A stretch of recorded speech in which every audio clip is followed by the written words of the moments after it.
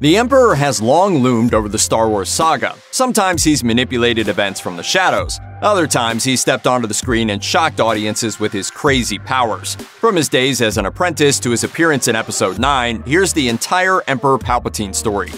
Sheev Palpatine, the man who would become a Sith Lord and the Galactic Emperor, was born on the planet Naboo. According to the novel Darth Plagueis, young Palpatine first discovered the temptation of the dark side of the Force while collecting Sith artifacts. As a young man, he met Plagueis. The encounter led Palpatine to kill his entire family and dedicate himself to becoming Darth Plagueis' Sith apprentice.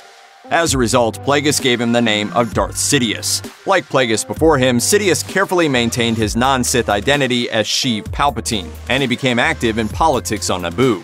He rose in rank to become a senator after secretly arranging the assassination of his predecessor, representing Naboo in the Galactic Senate. He remained in that position for years, methodically working to accumulate more power, gaining strength both politically and in the dark side. While Palpatine gained popularity in the Senate, Darth Sidious formed alliances in the darker corners of the galaxy. Appearing as a mysterious cloaked figure who primarily communicated via hologram, he contacted and manipulated groups who were dissatisfied with the Republic, such as the Neimoidians and their trade federation. When it was finally time to make his bid to become Chancellor of the Republic, he encouraged the Neimoidians to blockade Naboo, creating a crisis that would provide him with a political opportunity. During the same period, Palpatine took custody of a young Zabrak and had him raised in the ways of the dark side. The Zabrak became Sidious's first Sith apprentice, Darth Maul. Since nobody knew that he was the one behind the Trade Federation's blockade of Naboo, Palpatine was able to exploit the incident to consolidate his political power. When Chancellor Valorum failed to take strong action to defend Naboo, Palpatine encouraged Naboo's Queen Amidala to call for a vote of no confidence in Valorum, which in turn led to a new election. Being the senator from the planet that was in crisis, Palpatine was perfectly positioned to win the election and become the new Supreme Chancellor of the Republic. Taking the top office in the galaxy was a huge step in Palpatine's rise, but it would still take years of simultaneously consolidating his political power as Chancellor while also stoking the galaxy's conflicts as Darth Sidious before he would be able to gain absolute power. He would also need a new Sith apprentice, as Darth Maul was defeated and seemingly killed by Obi-Wan Kenobi as the Naboo crisis was drawing to a close. After the defeat of Darth Maul, Palpatine's new Sith apprentice was the elderly aristocrat Count Dooku, who acted as his proxy in leading a separatist movement of multiple systems that were dissatisfied with the Republic. When the Separatists were found to be building a vast droid army, Chancellor Palpatine was granted special powers to deal with the threat.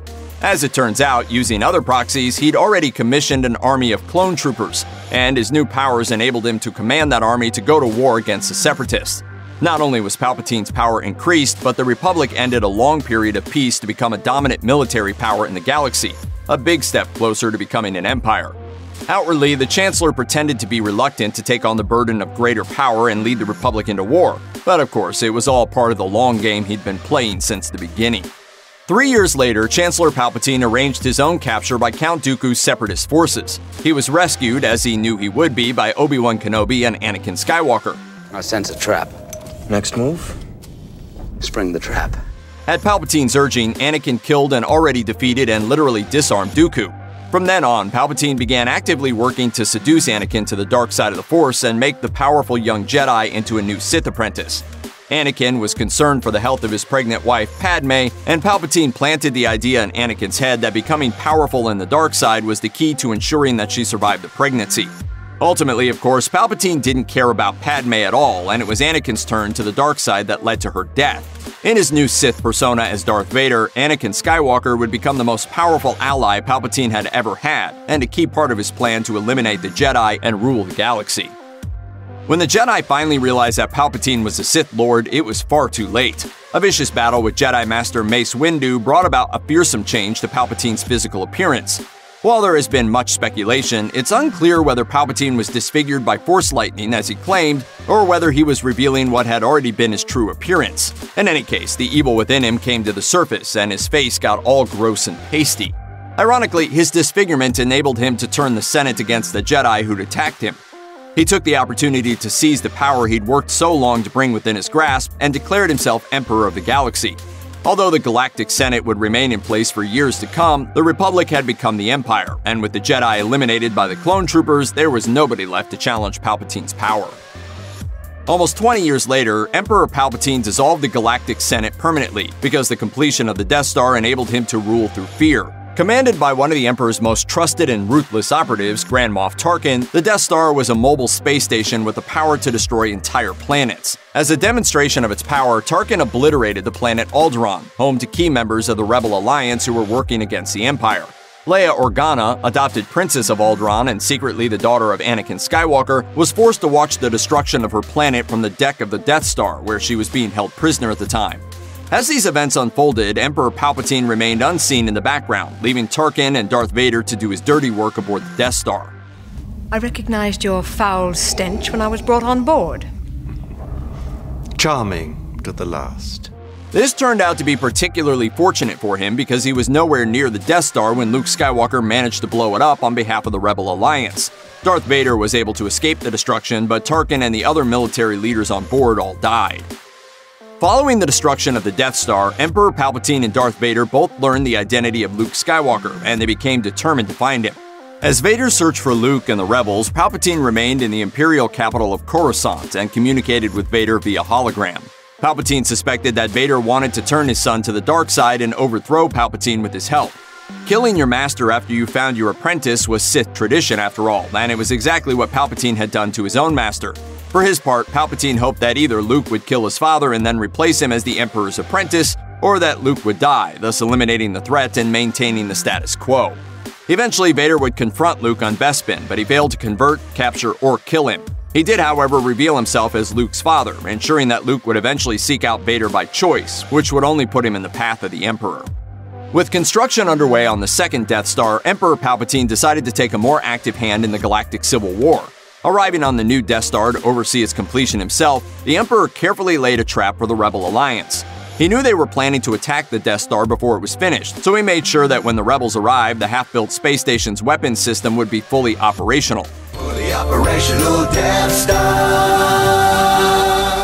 What enabled the rebels to ultimately win the day was the efforts of a rebel team on the surface of the forest moon of Endor, where the new Death Star was in orbit during its construction. Led by Han and Leia, these rebels were eventually able to shut down the shield generator that protected the incomplete Death Star, enabling rebel ships to destroy it. Ironically, Darth Vader had allowed the ship holding the rebel party to approach Endor, even though he sensed Luke Skywalker's presence among them. That was the first of Vader's betrayals at Endor that led to the Emperor's downfall, but it was far from the last. As the Emperor had predicted, Luke Skywalker soon sought out Darth Vader on Endor. The young Jedi surrendered, and Vader brought him before Palpatine on the new Death Star. The Emperor could sense that the emotional Luke was veering closer to the dark side, and he and Vader encouraged Luke to give himself over to his emotional turmoil. Palpatine seemed ready to die if it would cement Luke's turn to the dark side, but he was even more enthusiastic about the possibility of Luke killing his father and taking Vader's place by the Emperor's side. Ultimately, Luke resisted the dark side, casting his weapon away. At that point, Palpatine revealed that, like the armed and operational Death Star, he wasn't as weak and helpless as he seemed. The Emperor blasted the young Skywalker with force lightning from his fingertips, preparing to kill him even as the Death Star's weapons killed Luke's allies. At the last moment, however, Darth Vader was unable to stand by and watch as the man who'd ruined his life tried to murder his son as well, and Vader grabbed Palpatine and hurled him down a seemingly bottomless shaft within the Death Star, killing the Emperor. Darth Vader died immediately afterwards, and Luke managed to escape just as his allies finally destroyed the second Death Star, which was a decisive victory against the Empire. It's debatable in the end whether Palpatine died on the Death Star or not, but if he did, he managed to come back pretty quickly. He never exactly says how, but cloning seems to be involved.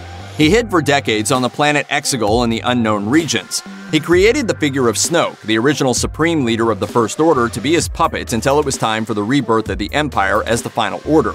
He also built an entire Sith Empire on that hidden planet, complete with a vast fleet of Star Destroyers that would be able to crush the Resistance and once again establish his dominance over the galaxy. When he eventually revealed himself, he recruited Supreme Leader Kylo Ren, who had already killed Snoke and taken over the First Order. Palpatine promised Ren even greater power if Ren would fulfill his wishes, and for a time, Kylo seemed to agree. Somewhere along the line, old pasty Palp had himself a kid, and eventually his greatest concern became his granddaughter, Rey.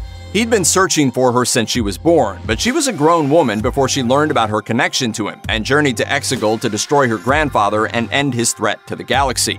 Then she learned that his death at her hands was part of Palpatine's plan. If she killed him in anger, she would turn to the dark side, take the spirits of him and the other Sith within her, and become the new Empress. When Kylo Ren, having turned away from the dark side, arrived to help Rey, Palpatine drew on both of their life forces to restore himself, regaining mobility and his trademark yellow eyes. He used his vast power to shoot the Resistance fleet out of the sky with those fancy Force fingers, until a weakened Rey managed to redirect the lightning back onto him, basically making Palpatine kill himself. As for Emperor Palpatine, is he dead for real now? The Skywalker saga is supposed to be over, so it's nice to believe he is. But he might have just retreated to another planet and another body, waiting for a future decade to try it all again. His ambition, after all, is stronger than death. Check out one of our newest videos right here. Plus, even more Looper videos about your favorite movies are coming soon. Subscribe to our YouTube channel and hit the bell so you don't miss a single one.